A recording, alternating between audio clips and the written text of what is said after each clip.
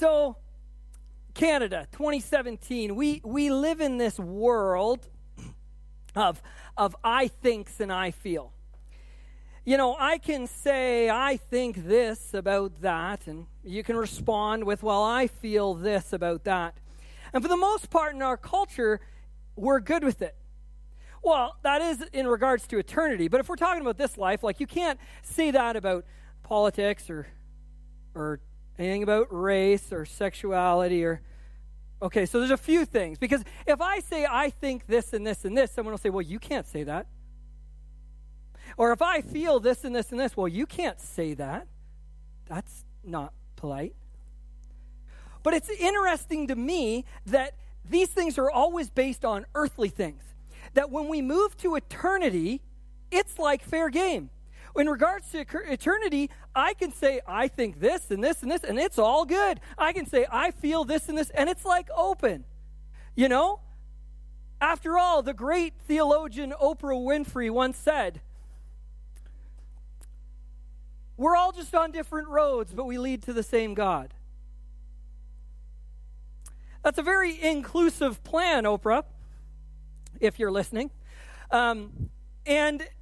And yet, it's very independently exclusive.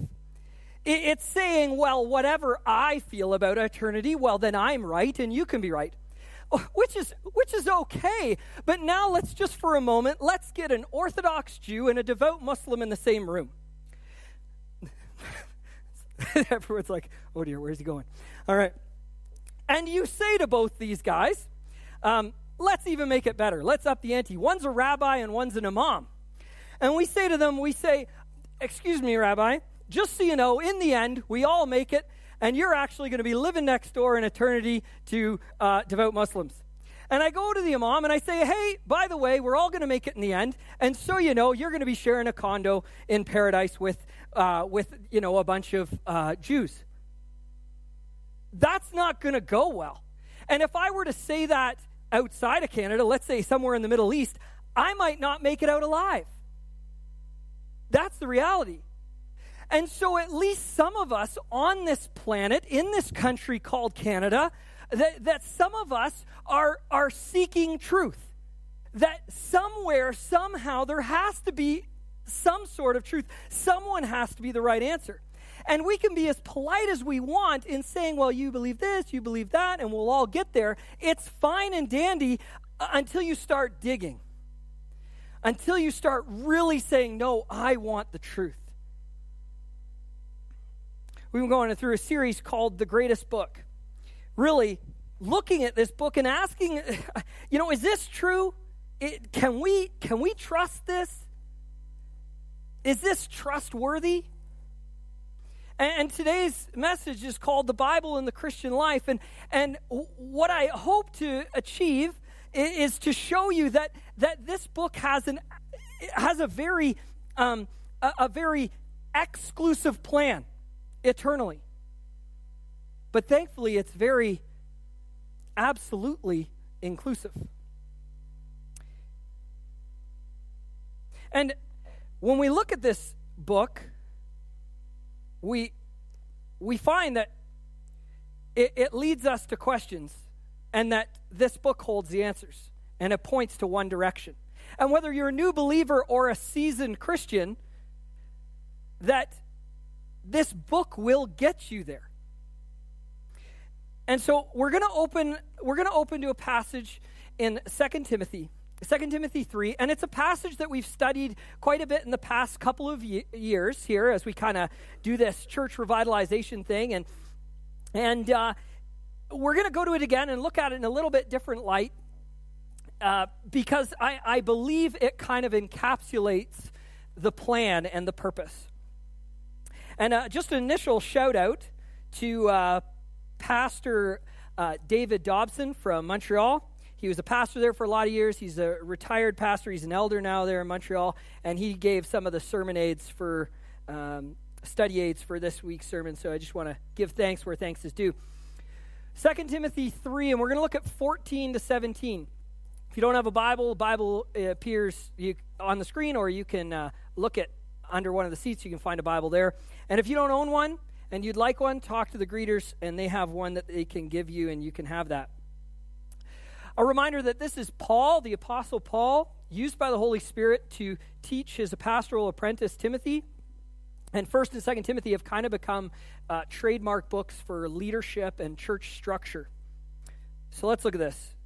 2 Timothy 3, verse 14. It says this, "But as for you," speaking to Timothy, "continue in what you have learned and have firmly believed, knowing from whom you learned it, and how from childhood you have been acquainted with the sacred writings, which are able to make you wise for salvation through faith in Jesus Christ.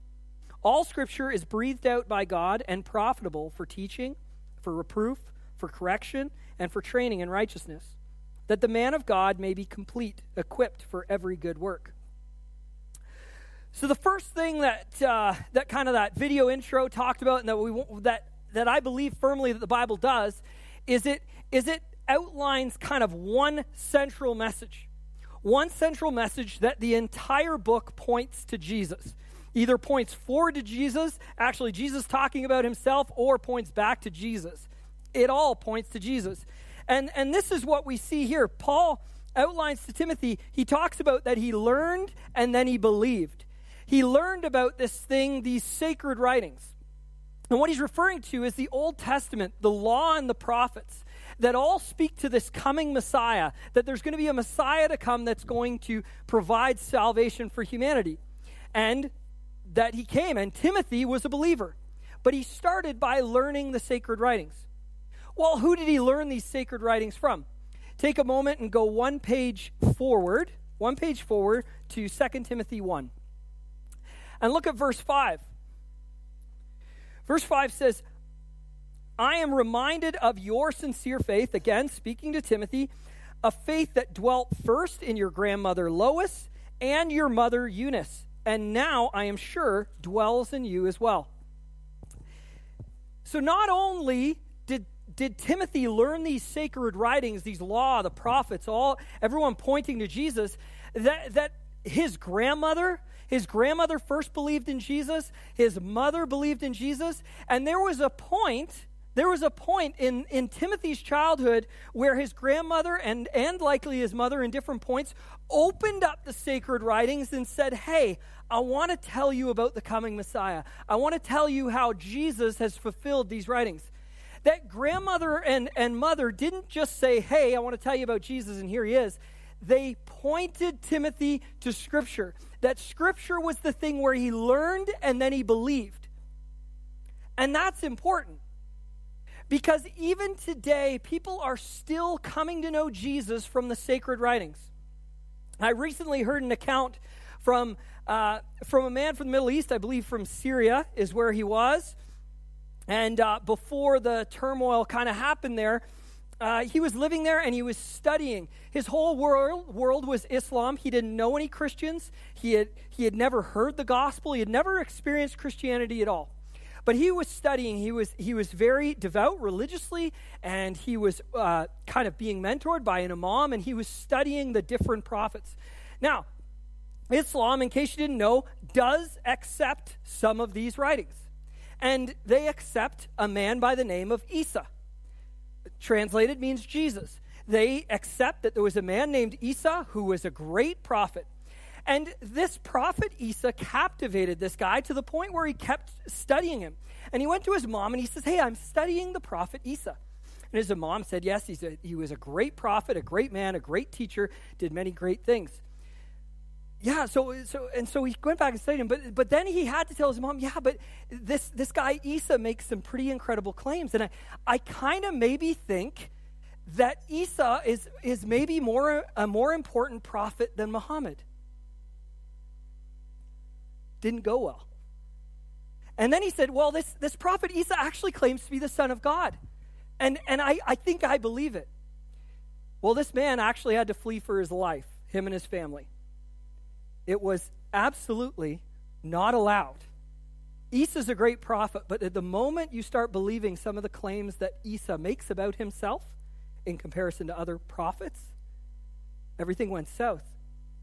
And this man, through looking at the sacred writings and just exploring this guy Isa, Jesus, he just fell in love with Jesus. He experienced the gospel. The Holy Spirit transformed his life. And now he serves the Muslim world trying to tell them about Isa using their own writings. And we find numerous accounts where this happens in Orthodox Judaism. There's a whole section of Judaism called Messianic Judaism. A bunch of Jews that firmly believe they're like, hey, guess what? We've been pointing the Messiah, and he came. His name's Jesus. And we need to accept it. And they fully follow a lot of parts of Jewish law and everything, but they believe that the Messiah has already come, and his name was Jesus. And even in Hinduism and Sikhism, they have this man, this teacher, this prophet, this guy named Jesus in all their religious books. And every once in a while, someone, I believe led by the Holy Spirit, starts looking into this guy, Isa, Yeshua, whatever his name is in that language, Jesus. They start unpacking him, and then they come face to face with eternity. This guy makes some claims that are vastly different than what we normally teach. And these sacred writings alone, without anyone, continue to bring people to Jesus. Next thing you know, they wake up one morning, they have the Holy Spirit, they've given their lives to Jesus, and they have the answer. The one central message that this sacred writings brings continues to do the work time and time again all over the world. Now, I'm not saying this isn't an excuse to not evangelize. That's not what I'm saying. We are still called to evangelize, but we need to use this book. It is amazingly powerful. But once we believe, then we're brought to the one guiding purpose of this book. And this is where, Paul says, this is why he says it's God-breathed, breathed out by God. We talked about this a little bit last week, that God's very essence is in this book, that his life, who he is in this book. And this is what Paul's trying to get across, saying, when we digest this book, this is a piece of God. This is his breath. This is his life. We digest this book. We experience God as a life. And then it comes in these four things that he mentions. He mentions teaching, reproof, correction, and training in righteousness. And this is why it becomes the guiding purpose. Teaching's pretty self-explanatory. This is what Timothy experienced with his mother and grandmother, that they taught him the scriptures. And through the teaching of scriptures, he found Jesus. And for those of us that are parents and grandparents, this should be convicting. If we are not opening up the scriptures or giving our children, our teenagers, access to the Bible, we're missing it. It's more than just talking about the Bible or talking about Jesus. We need to give them access to it. We need to show them. And if we don't have answers to questions, they need to be able to ask, or we need to find them with me or the elders, or seek it out. And so this is the one part. But then there's reproof and correction. And this is the difficult one. In the Christian life, there are going to be times where we go down roads that aren't good. We start taking on selfishness, arrogance, or our own ideas or worldly ideas, and we start down a path. And we start down a path, and whether it doesn't matter what sin or what area is getting in the way, but eventually down this road, if we pick up this book, we usually realize that we're on the wrong road. And depending on how long it's been since we looked at this book, we can be a long way down the road. And the reproof is really the Bible telling us you've gone down the wrong road. You need to turn around. But turning around is super difficult sometimes because, if you look at any 12-step program, Alcohol Anonymous, Narcotics Anonymous, the Christian version is Freedom Session. If you look at these, part of the road back to purity, what they take on is actually a very biblical concept. And that when you go down the road, when you've experienced the reproof and you actually need to correct yourself, you've experienced the correction and you're actually coming back to the fork in the road to go on a new trajectory, sometimes you have to say to people, I'm sorry, will you forgive me? And there's this concept in a lot of these programs, but it's based on biblical principle that we need to confess and seek repentance. And we need to talk to certain people and say, hey, I want to reconcile with you. I went on this road and the Bible has reproved me. It said you need to turn around and you got to go back to the hinge moment where you made that decision. And you're a part of my journey, and I obliterated this relationship and it was wrong and I need to go back. That the reproof is one part, but the correction is really difficult. But thanks be to God, we can get back to that fork in the road. And then we can be on a new trajectory. And as long as we keep this and we allow this breath of God to impact our life over and over, and we can stay on that road of correction, and then we start the process of training in righteousness. That we are training like an athlete, in a sense, if we want to use that metaphor, that we are taking in and digesting this book, that we are becoming more and more righteous, more and more holy. We're becoming more and more like Jesus. And the end, Paul talks about, is that we will be complete and equipped. The other word used often, the translated word, is the word perfect. Not that we're never going to sin again, not that we're perfect in that sense. We're perfect through Jesus, but the closer we get to Jesus through this book, perfection and equipping comes. And then Paul says that we will be equipped for every good work. But is it really about good works? Not really, because the good works, as we read the scripture and as we look at the gospel, that's where it comes full circle. Because the ultimate end of anyone who's a disciple of Jesus, if you see people who seem very righteous, that you look at their life and you have no question, you're like, man, those people are close to Jesus. And even people who don't have a relationship with Jesus usually are like, man, that person, there's something there. But what we know is people that get close to Jesus, and as they fully embrace him and as they embrace this book, they start to tell people about Jesus. And as they feel the fulfilling of this guiding purpose, this one guiding purpose, the good works are all pointing back to giving the central message, which is the gospel. And for a couple thousand years now, this has happened over and over again. People believe and accept the one central message of Jesus in these sacred writings. They start digesting it. They become righteous. They become holy people that are so close to Jesus that they tell other people who accept the one central message. And this thing goes on and on and on. And at the center is this book in Jesus. One central message, one guiding purpose. But here's the difficult part for the world around us, is that this book and what Jesus said, it's not very inclusive. It's actually a very exclusive plan. A very narrow plan. In John 14:6, Jesus said, I am the way, the truth, and the life. No one comes to the Father except through me. No one gets to heaven. The way, the journey, I'm the only way. The truth, there is only one truth. This. And the life for Jesus is the only way. Well, wait a second, Jesus. Come on. That's not very polite. Who do you think you are that you can say you're the only way? You haven't spent any time in Canada, Jesus, because there's lots of ways. And Jesus, you haven't been talking to Oprah very long either. Sorry, Oprah, that I brought up your name again. Call me, we'll chat. You mean, Jesus, that you are saying you're the only way? That there's no others? Are you saying, Jesus, out of all the different religions that are warring against each other and all the different ways out there, that you, in the person of you, in the person and power of you, you're claiming, Jesus, that you're it?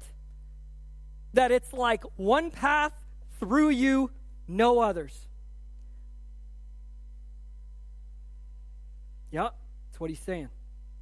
There's nothing else. No one comes to the Father except through him. He's the way, the truth, and the life. very exclusive. But here's the good news. It's an exclusive plan, but it holds absolute inclusivity. The same gospel, John, we read one of the most famous verses probably in the Western world. It says, "For God so loved the world that he gave his only Son, that whoever." This means the guy on death row that's committed multiple murders, multiple rapes, a chaplain can go in there, can open this Bible and tell him about Jesus, and the Holy Spirit can drop on that man. He can give his life to Jesus, repent of everything, his eyes are open, the scales are off, and he makes it. Jeremy, I don't like that. That's too easy. It gets worse. You can have someone who can work and do good stuff for humanity. They can do all sorts of social justice their entire life. They get to the end of their life, and Jesus says that even when you call my name, I'll say, "Depart, I never knew you." That all the good stuff you do is nothing, means nothing in eternity. That it's the heart condition, not until you come face to face with the person and power of Jesus Christ, which these entire sacred writings point to, which tons of people all over the world continue, no matter how much they try to abolish this book, they continue to find this man, Jesus, and he transforms them. And this is it. For God so loved the world that he gave his one and only Son, that every single person on this planet, no matter how terrible or how good they are, they don't cut it. Even if they have one sinful thought, they don't cut it. There was only one man, Jesus Christ, that was perfect. He died on the cross, and on that cross, the sin of humanity fell. And in that moment, Jesus says, "It is finished." Speaking to his Father, speaking to the world, saying, "It's done," that the sin has been paid. And 3 days later, he rose from the grave, beating sin, beating death, and opening a way for humanity. Everyone. Everyone. And this is why multiple murderers and rapists and people who've done the most terrible atrocities show up in random places, begging forgiveness of the families they've hurt and talking about how blind they were. And not until they met Jesus did they even understand. Their minds literally get transformed. The demons and mental illness and just evil that consumed them before Jesus is gone. And doctors, psychologists, they can't understand how can this guy who lived 2,000 years ago transform a person like that. It's this book. That whosoever believes in him will not perish, but have everlasting life. You will not go to hell. You will not be eternally separated. That through Jesus Christ and Jesus Christ alone, you will be saved. And we're gonna sing one more song together. And as we do, for those of us that know Jesus, this is one of these times where, you know, we really should be moved to worship and thanksgiving that God has revealed this to us. I did a lot better in the second service. I was a mess the first one. Good part of coming to second service, I got through it. But this should still consume us. It should still burden us. That there's tons of people, millions of people that are lost. And they're just good with not trying to dig into the truth and not really trying to find out. So this morning, we're going to worship. I'll ask the ushers to come forward. If you need prayer, you can come forward if you'd like. And we also worship through giving. The money we take in, so you know, we use to reach people for Jesus, to teach people about Jesus. That's our goal. That's our vision. It's not a guilt or a entrance fee. So if you're new, don't feel obligated. Let's pray. Dear Father, I am so thankful for sending your Son, Jesus.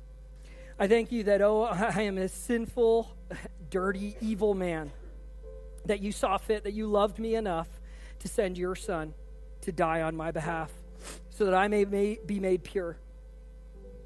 Father, I thank you for sending your word. I thank you for thousands of people opening up these sacred writings and finding you. It's amazing. Lord, I pray that we would be consumed by this thought today, that you chose to send your Son for us, that you gave him up for us. May we never take that lightly. And Father, out of that, may we have a burden for the lost in our city. May you use us to reach the city of Whitehorse and beyond. May we be the catalyst. Father, I think one starry night, this is going to be an opportunity where people walk through and they may leave just asking all sorts of questions about Jesus. I pray that your word would be there, or that someone would be there. Please use the offering that we're about to give.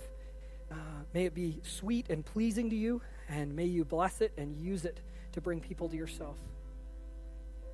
In Jesus' name, amen.